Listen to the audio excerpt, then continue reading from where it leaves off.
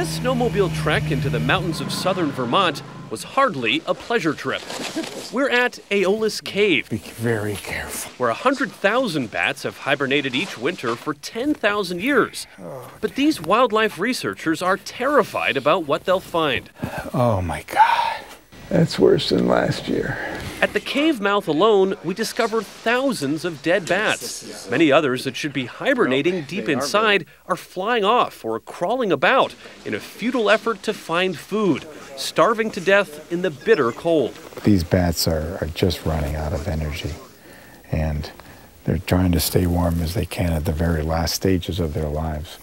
2 years ago, biologists first noticed a strange white fungus growing around the snouts of affected bats. They called it white nose syndrome. What's worrisome for researchers is how fast this phenomenon is spreading. It was discovered just 2 years ago in a handful of caves in New York. Last year it was found in 4 states, and this winter 4 more, from as far south as West Virginia to as far west as Pennsylvania. Yet lab tests indicate that the fungus itself may not be what's killing the bats. What is certain is that the bats' hibernating body weight is often far too low. 6.4. Perhaps why they're waking up and flying out into the dead of winter. One can assume these bats are dying of starvation, but really what is the cause of that? We need to figure out what is killing these bats. Bats, love them or hate them, are voracious eaters of insects and moths.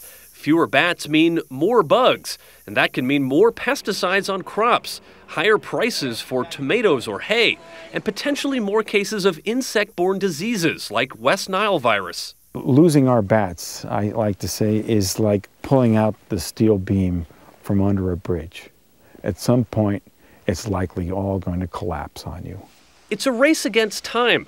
500,000 bats may die this year. Some specimens here are being collected solely to archive their DNA, since entire species are at risk. Daniel Sieberg, CBS News, Dorset, Vermont.